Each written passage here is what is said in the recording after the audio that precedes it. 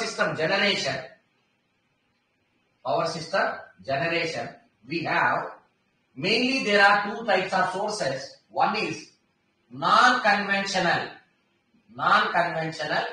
energy sources and conventional energy sources. Do you know what is conventional meaning? What is non-conventional? What is conventional? Conventional means these are the old methods. Conventional method. Suppose we are following the conventional current direction. Conventional current direction means what? Conventional current direction means the direction decided by the old people. That's why we call it a conventional current. Whatever the old methods of generations, of course still we are using, those methods we call as conventional methods. Recently, what are the methods developed for producing the electrical energy is a non-conventional energy methods. So, non-conventional energy methods are sun energy, solar energy, wind energy. What is that? Wind energy. And tidal energy. What energy? Tidal energy.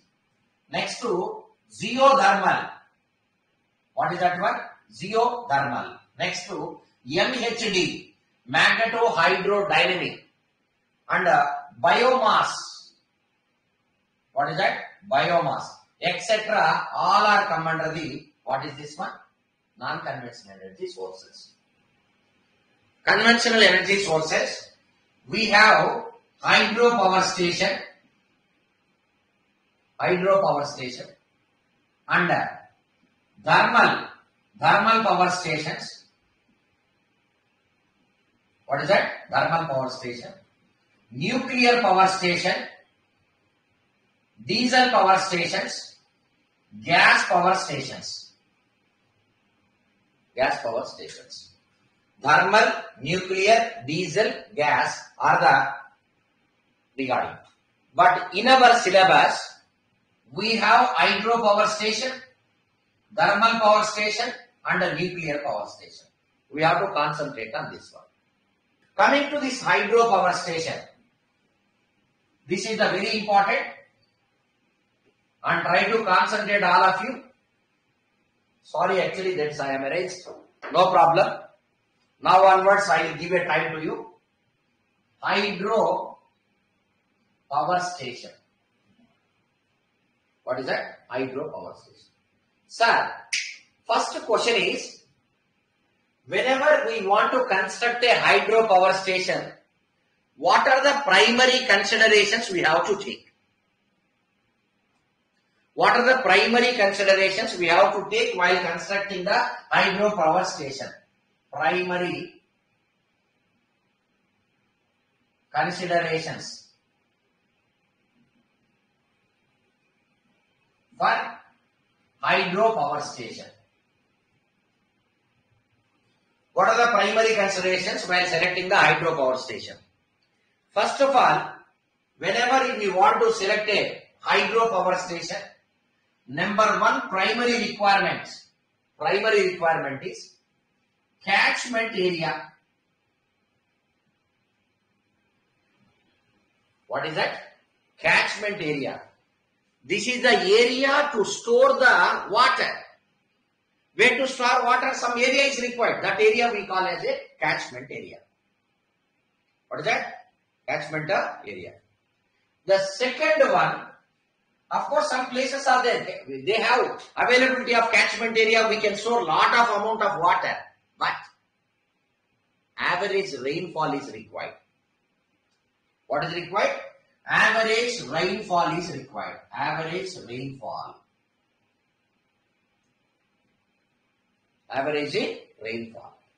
Sir, what is the, you know very well, average rainfall means in the year how many days the rain is coming and how much water is accumulating to our reservoir. That is the average rainfall.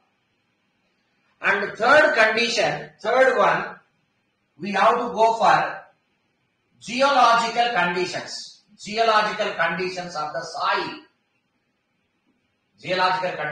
soil. Sir, I think you all of you know.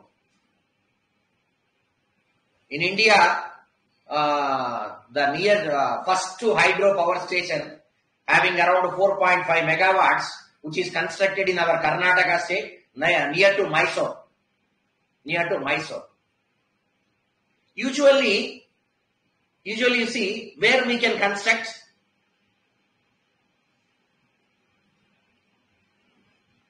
Yeah, Shimsha, yes, exactly. That is the first hydro power station constructed in India. Later onwards, in Maharashtra and several places, we have a plenty of very good. Yeah. Right. Now coming to the geological conditions. Normally, what is the geological conditions we have to consider? Soil, ground soil. The soil should not absorb the water. Rocky soil is always best. Whenever rocky soil is there, that will not absorb the water. Otherwise, what happens? Sometimes we can see in the villages. In rainy season, if you go in there traveling in that route, there is a plenty of water is appearing in rainy season. After 3 or 4 days or 1 week, if you come to the same place, nothing is there. Only soil is available. Water is not available. Because that soil is absorbing the total water. In those places are not suitable for hydro. Rocky soil is important. So, what are the primary considerations? Catchment area, average rainfall, and the geological conditions. These are the primary considerations of while constructing any hydro power station. Okay. Yes, hilly area, because that is a rocky soil it is consisting of. Now we are going to talk classification. Hello, what I am going to talk? Classification of hydro power stations. Number 1, based on capacity. What capacity, sir? What capacity? Power generating capacity. If the power generating capacity of a hydro power station up to 5 megawatts, we call as a micro idle plant. We can call as a micro idle plant. If the power capacity is 5 megawatts to 100 megawatts, 5 megawatts to 100 megawatts, we can call as a medium capacity plant.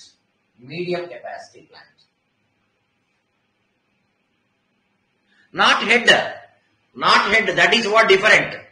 Low head, medium head, we are talking based on the capacity. First you have to remember that. I am talking about the power capacity. If the power capacity is up to 5 megawatts, micro idle plant. 5 to 100 megawatts, medium capacity plant. 100, that is 101 to 1000 megawatts. 1000 megawatts, we can call as a high capacity plant. More than 1000 megawatts, we call as a super capacity plants.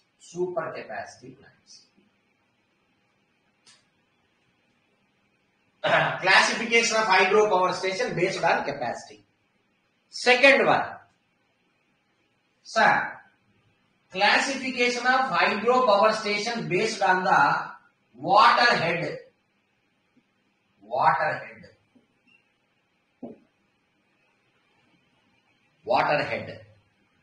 Usually up to 30 meters. If the water head is up to 30 meters, we call as a low head. If the water head is 30 meters to 100 meters, medium head. More than 100 meters, we call as a high head.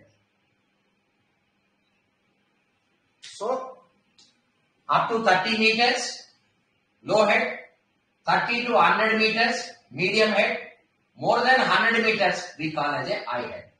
But this is the information is available in most of the textbooks. most of the textbooks. But only one author, C.L. Wadhwa. C.L. Wadhwa is given up to 70 meters is a low head, 70 to 300 meters is medium head, more than 300 meters is high head. That's why I am not considering. Only that author is written. Remaining all the authors who written for the generating stations, they given these values. That's why we are following these values. Up to 30 meters, low head, 30 to 100 meters, medium head, and greater than 100 meters, we call as a high head. What is this one? High head. This is what we have. Classification of hydropower station based on the capacity, based on the water head. Hello. Now we are going to see classification of hydropower station based on the construction. Based on the construction. This is third one. What I am talking third one. Based on the construction. Sir, based on the construction, what is the classification, sir? Runoff river. Runoff river without pondage. Without a pondage. Runoff river. Runoff river with pondage. And storage plant. What is that? Storage plant. Next one, pumped storage plant. Pumped storage plant. Runoff river without pondage, runoff river with pondage, storage plant, pumped storage plant. This is the classification based on the construction. Hello. The last classification for the hydropower station based on the operation. Based on operation. Number one, base load plant. What plant? Base load plant. Number two, peak load plant. Number two, peak load plant. Base load plant and peak load plant based on the operation. So, hydropower station primary considerations.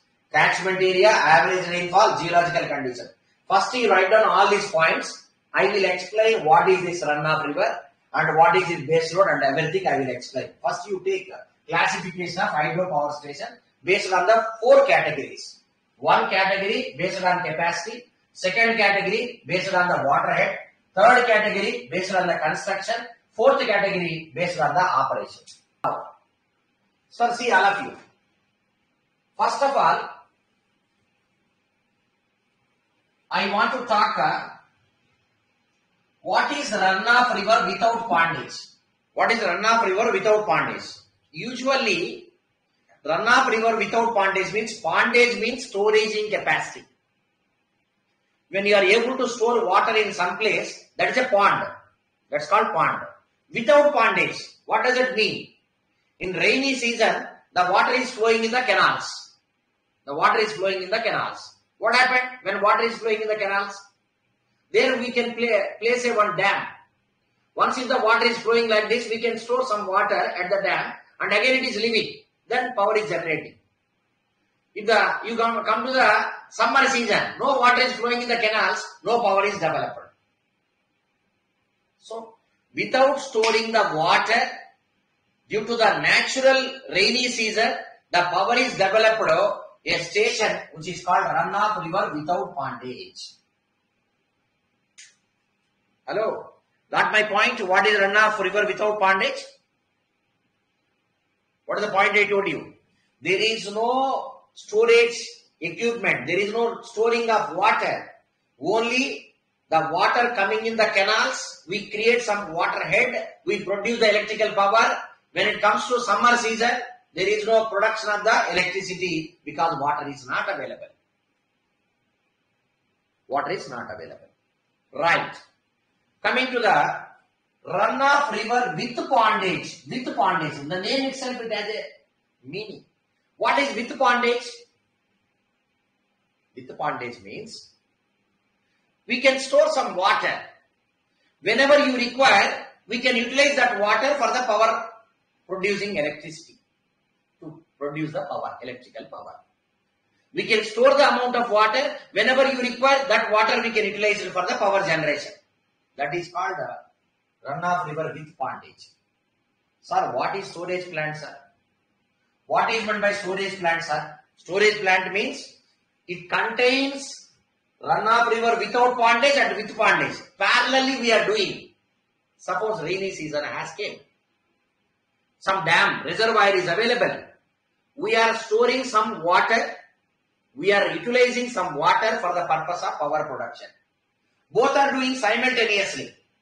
Complete water is not used for power production. Complete water is not used for storing of water. Why? Because what happened in rainy season? If you are not utilizing the water for power production, couple of weeks only, 1 or 2 weeks, the dam will full. That water we have to divert to the canals and sea. It may be having chances of wastage. So that's why we want to do parallelly. What parallelly? Some amount of water is used for power production, some water is used for storage, for the future purpose. That is called storage plant. Most of our plants are storage plants. Most of our plants are storage plants. Sir, what is meant by pumped storage plant, sir? What is meant by pumped storage plant? What is meant by pumped storage plant? Pumped storage plant. This is a very beautiful thing. Pumped storage plant is a very beautiful thing. What happened is, here we have a dam. The water is stored here. Water is stored here. And we have a penstocks here. These are the penstocks. These are the penstocks used like this. And here we have a powerhouse. Turbine and powerhouse to produce the power. The water is leaving here through tail race. At somewhere we can keep one more dam is here. One more dam is here. This is one dam. This is another dam. This is another dam. What here we do is, if any availability of power, this water is again pumped into the main reservoir. The same water we can utilize it for the power generation. Same water that can be utilized for power generation. So, from the dam water is coming, and from stored dam, water is stored in the secondary dam. Again, whenever excess power is there, that power we can supply to the powerhouse, whatever the water is available which is pumped into the main reservoir. That's why its name is called as a pumped storage plant. This name is called as a pumped storage plant. Whatever the power is used for generation, same amount of power again retrieved back into the main reservoir with the help of a excess power supply. Such a construction of the plant is called pumped storage plant. Pumped storage plant.